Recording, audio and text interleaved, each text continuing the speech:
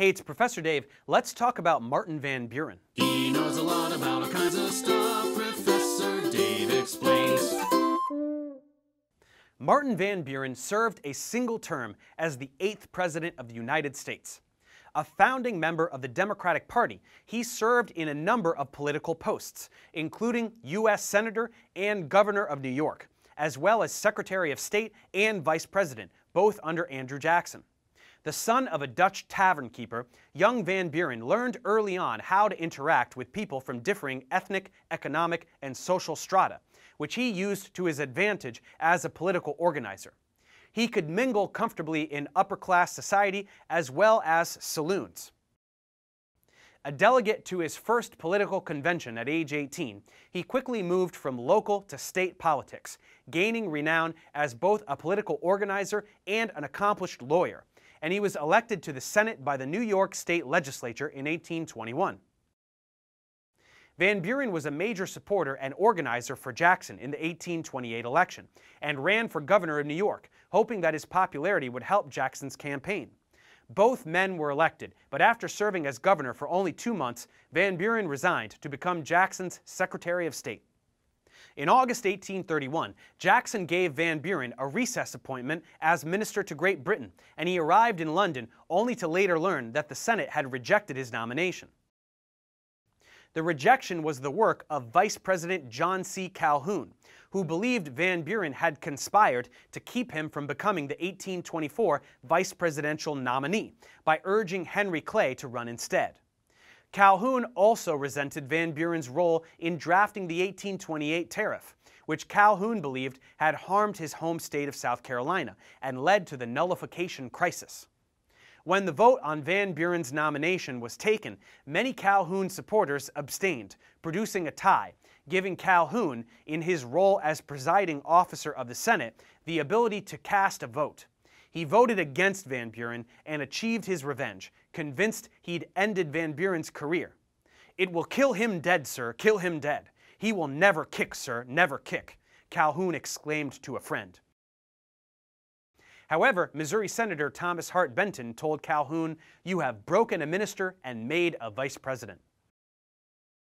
Senator and future President John Tyler of Virginia wrote to a friend, "Van Buren is elevated by the silly thing of rejecting him." As both men predicted, the move backfired by making Van Buren seem a sympathetic victim of petty partisan politics, and it fell far from ending Van Buren's career.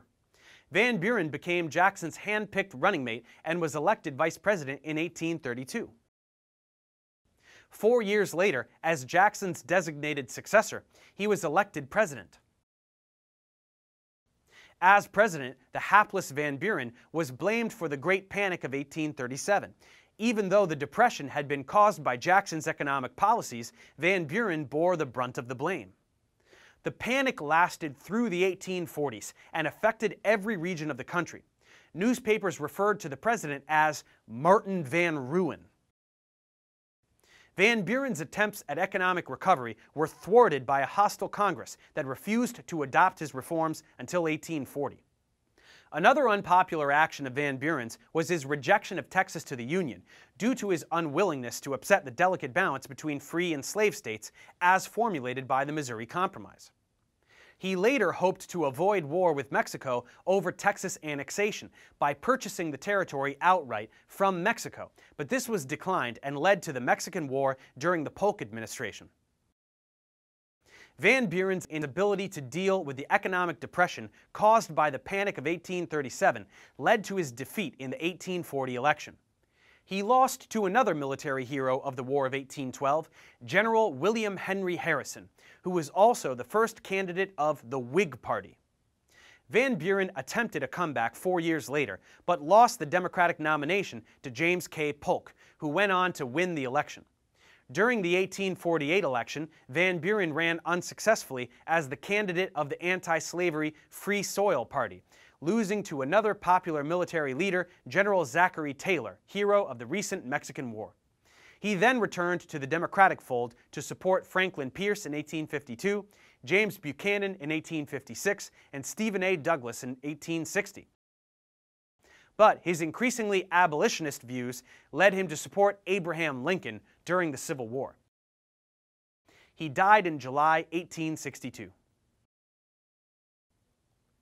Van Buren was the first in a series of weak presidents whose failure to confront the growing crisis of disunion over the cause of slavery led to the bloodiest conflict in American history, the Civil War, whose wounds can still be felt today. Until Lincoln took office, none of the presidents had the foresight to see that American democracy was incompatible with the moral abomination of slavery. The preservation of the Union was their primary goal, as it had been of the Founding Fathers. Like the Founders, they hoped the problem would simply solve itself and just fade away. But this was not to be. Martin Van Buren was essentially the first career politician. Before him, all presidents had been statesmen or military heroes. Van Buren's most lasting achievement was not as president, but as a political organizer who helped build the modern Democratic Party, the oldest active political party in the world.